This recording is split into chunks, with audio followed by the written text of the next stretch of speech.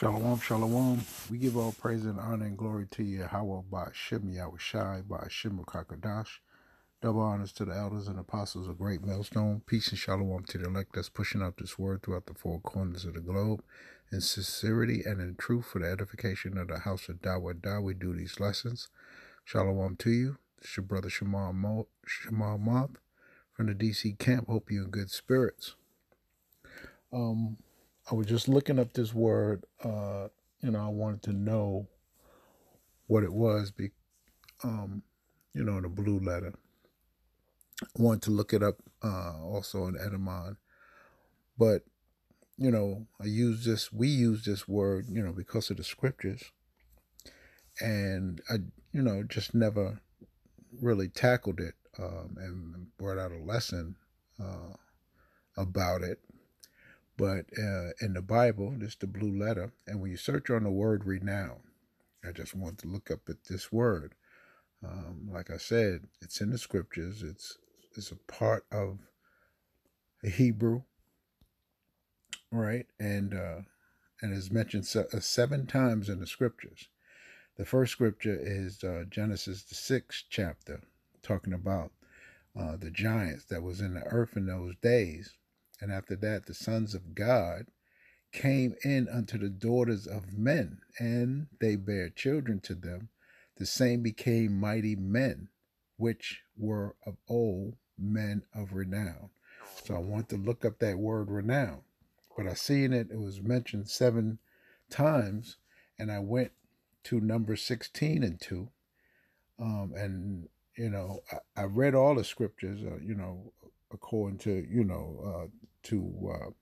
read it in context, so I could get a better understanding what renown was.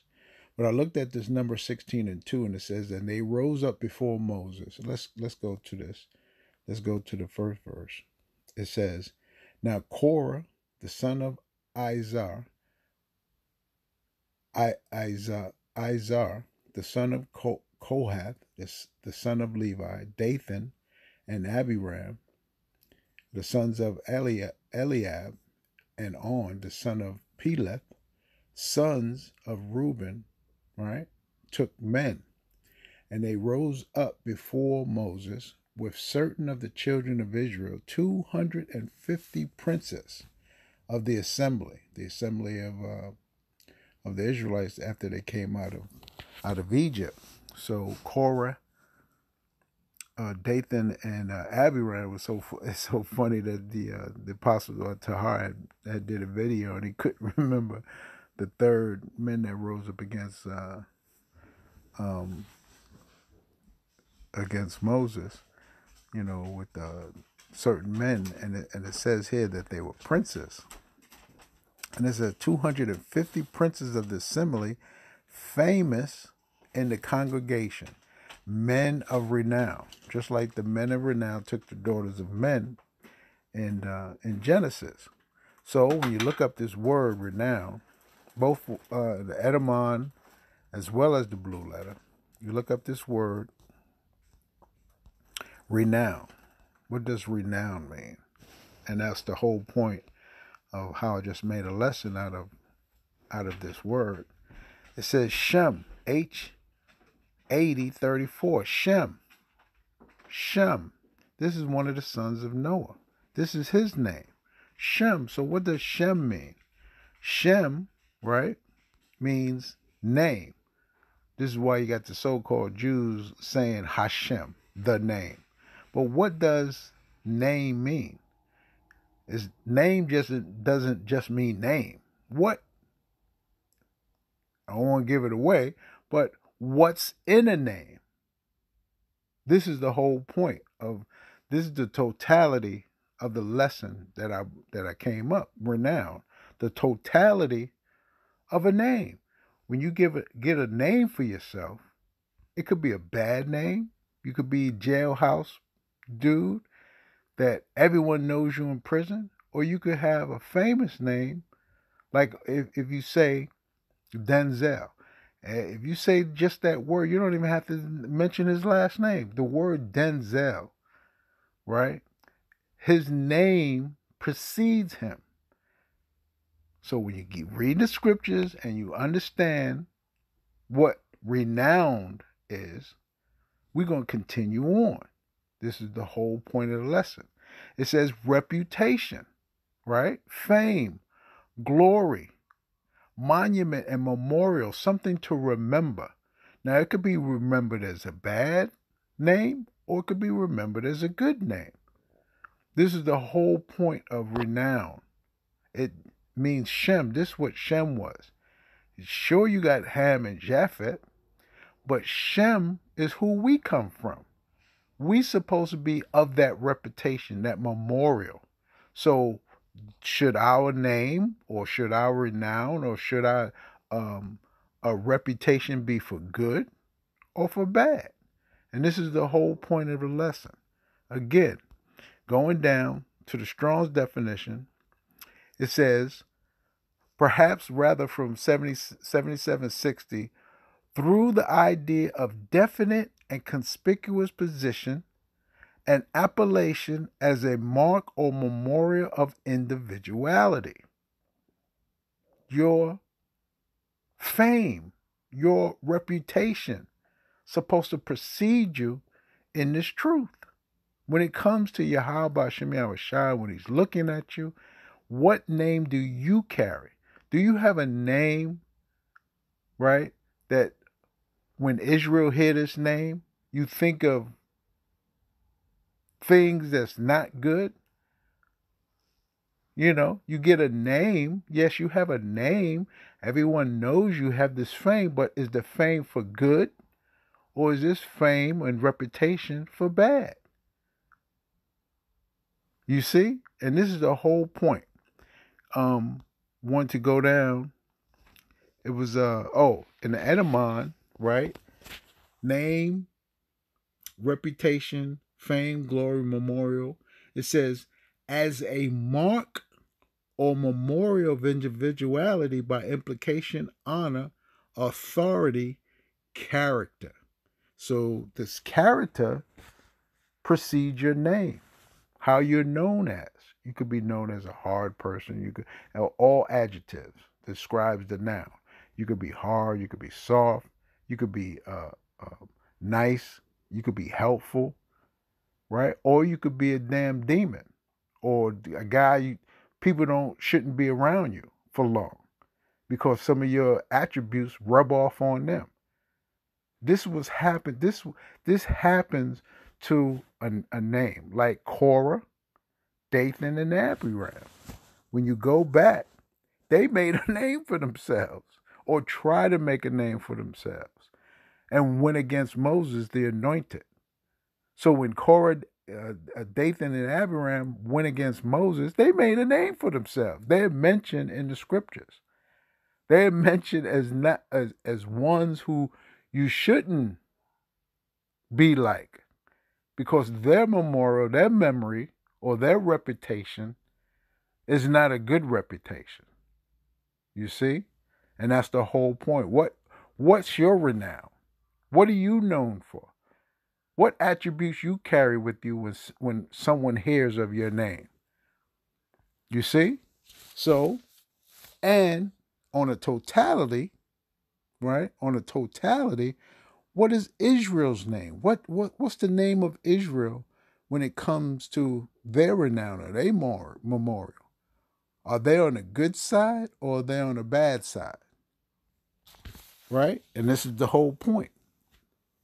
Let's get Deuteronomy 26. Deuteronomy 26. What are you supposed to, how do you get a name?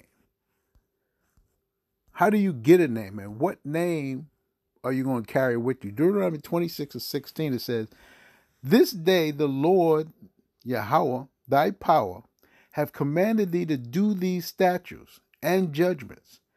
Thou shalt therefore keep and do them with all thy heart and with all thy soul. Thou hast avouched, key word, the Lord, Yahweh, this day to be thy God, to be their power, be thy power, and walk in his ways, and to keep his statutes and his commandments and his judgments, and to hearken unto his voice. And Yahweh has avouched, key word, thee this day to be his particular people, as he has promised thee, and that thou should have keep all his commandments, to make thee high above all nations which he had made. And we knew Deuteronomy 7 and 6. It says, to make thee high above all nations which he hath made, in praise and in name and in honor, and that thou mayest be a holy people unto Yahweh thy power, as he has spoken. Now, this is the way you get the memorial. This is where you get the good vouching for. This is when you get the good reputation. When you do all these things, right? You follow the voice, you do the law, statute, commandments to the best of your ability. But I wanted to look up this word avouch, because it said the Lord has avouched thee, and you have avouched the Lord. So when we look up this word avouched, right? Just simple, avouch, amar, in the Hebrew, to say or speak, utter. So not only we said that the Lord, Yahweh, is our power, Yahweh, our power, said that we're his people. It says here, to answer to say in one's heart, to think and command, to promise and to attend, intend, to be told, to be said, to be called, to boast, to act proudly, vouch.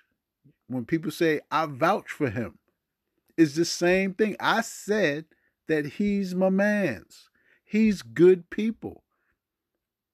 He's all right. Oh, you have him in your house. He ain't going to steal from you. I vouch for him. This is the same thing. You act proudly upon this man's reputation, and the man's reputation is supposed to continue by following the law, statute, commandment. You don't steal from your brother. You don't take his wife. You see? You act accordingly, according to the law, statute, the commandments that you said that you was going to do. All Israel said that they was going to avouch. They said they was going to avouch that he is the Lord, and we going to do what he say do. Answer, to call, to tell, right? When you go down the strong definition, it says appoint, bid, boast, self, call, certify, challenge, charge, commandment, commune, consider, declare, demand, desire, determine, and it goes on and on. Plainly promise and publish and report. This is why you do your videos. This is why Paul wrote the letters, because of the desire that he had when the Lord showed him the light, when he took the scales from off his eyes. That he was going to preach what Yahweh had told him to do. He declared it. He had to tell it.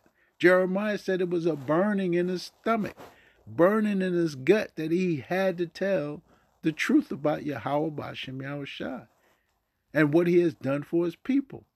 The prophecies that he kept, the prophecies that was going to come, the things he said he was going to do, talking about the Lord, Yahweh B'Shem Yahushua, what he was going to do. If you don't follow my ways, you going into captivity. He avouched of the Lord, just like you supposed to avouch to the Lord. So your name can be famous. So your name can be declared as righteous when people mention you. Right? Deuteronomy 7 and 6, of course we know.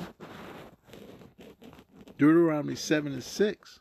Because of that, for thou art a holy people, separated, cleansed, unto the Lord thy power, Yahweh thy power, Yahweh thy power have chosen thee.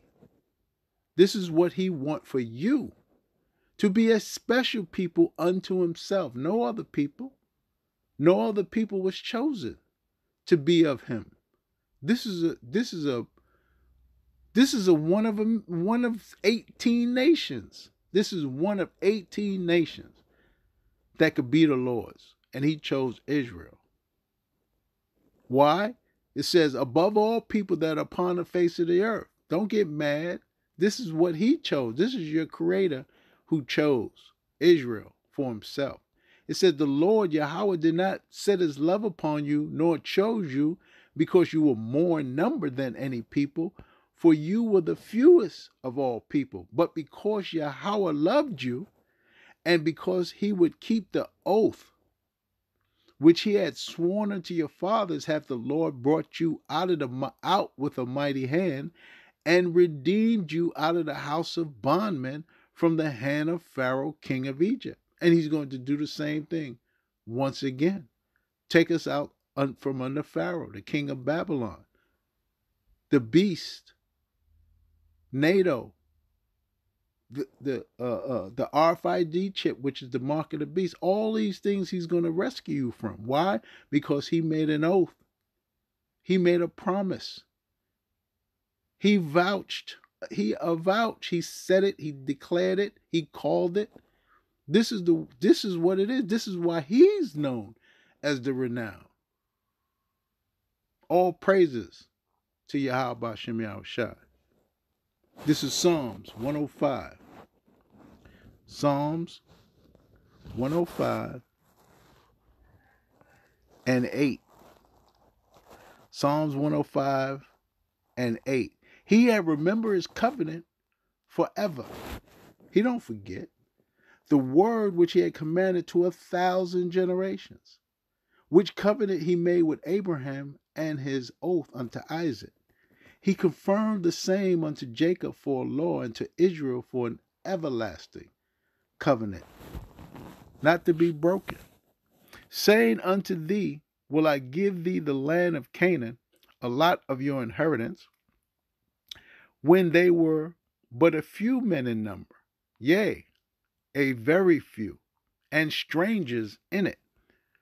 When they went from one nation to another, from one kingdom to another people, he suffered no man to do them wrong, yea, he reproved kings for Israel's sake. We reading Daniel now, in our camp. We reading Daniel, briefly. We're going over some things in Daniel specifically. And he reproved Belshazzar, Nebuchadnezzar, Asuras, Cyrus. He reproved all of them for Israel's sakes. He reproved the lions. He even reproved the fire that was in the furnace against the three holy children. This is Yahweh's doing. Where it says in the furnace, it was like a mist, like a dew, raindrop mist in the fire, where their hair, clothes wasn't even scorched, smelled, or burned. This is renown. This is the name saying, touch not my anointed and do my prophets no harm. This is what he declared. This is what he avouched. What can you say? What can you say about that? You can't. This is the top. This is the tippy tip top of what renown is. You follow, you do, you say, you call, you mention his name and what he did for Israel. How you do that? Let's go to 145. Psalms 145 and 6. I'm sorry, 149. Psalms 149 and 6. It says, let the high praises call hallelujah, Yahweh B'Shem Yahushua, of Yahweh be in their mouth, and a two-edged sword in their hand to execute vengeance upon the heathen and punishment upon the people. We doing this verbally, and they shook. He is shook. Why? Because we just praising, call hallelujah to the Yahweh, our power. We calling. We making it known. We're not hiding it. The three holy children spoke with one voice. What? Call hallelujah, all praises to Yahweh Bashem Shai. They didn't pick up sword. The spiritual sword is our mouth. The sword is our spiritual mouths. To bind the kings with chains and their nobles with fetters of iron, to execute upon them the judgment written, avouched. This honor have all his saints, praise ye the Lord. Now, there's going to come a time, let me not be remiss, that this is actually going to happen physically. Trust and believe. Why? Because he said it. We know that we can't execute with no arms or swords and guns and missiles or RPGs. That's not our blessing. Our blessing is just to sing the praises. That's all we have to do. That's all we have to do. Zephaniah. No, let me go to Jeremiah 33. Jeremiah 33 and verse, let's start at 4. For thus saith the Lord, the power of Israel, concerning the houses of this city and concerning the houses of the kings of Judah, which are thrown down by the mounts and by the sword. See, they actually did that physically to us. Now, they come to fight with the Chaldeans, but it is to fill them with the dead bodies of men, whom I have slain in my anger and my fury. For all whose wickedness I have hid my face from the city. Behold, I will bring it health and cure, and I will cure them, and will reveal unto them abundance of peace and truth. Promises on top of promises on top of promises. And I will cause the captivity of Judah and the captivity of Israel to return, which means to, when he says turn the captivity or return to captivity, which means free them. And will build them as at the first, when he first gave it to us. When we became a well-known, when we went up on the city of Ai, and where Rahab was, Jericho, after Jericho. When we came upon the cities, they said that we were famous by our power. This is what makes us famous, our power, our God, who we worship, Yahweh Bashem Yahushua. You don't try to get a name of yourself. You follow, all he said was follow the law, statutes, commandments, and judgments, and you will be a holy people. If you don't, all these curses shall come upon you. That's Deuteronomy 28, verse 1 and verse 15. You'll be a blessing if you follow, or you'll be a curse if you don't. Real simple. But he's going to return and build as the first, and I will cleanse them from all their iniquity whereby they have sinned against me, and I will pardon all their iniquities whereby they have sinned and whereby they have transgressed against me.